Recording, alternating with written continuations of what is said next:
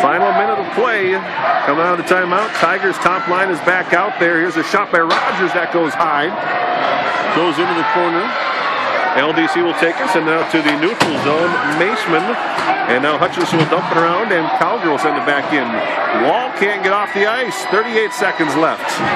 LDC behind the net. Comes to the near side. Along the boards.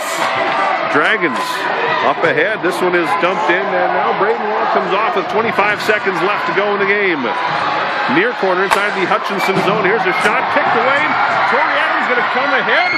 Adams across the blue line. A shot that misses into the corner. Now Dragons behind the net with 10 seconds up ahead. Rogers lost it. LDC and across. Near side gets batted away by a stick. There's a shot that goes wide, and the Tigers have pulled off the upset.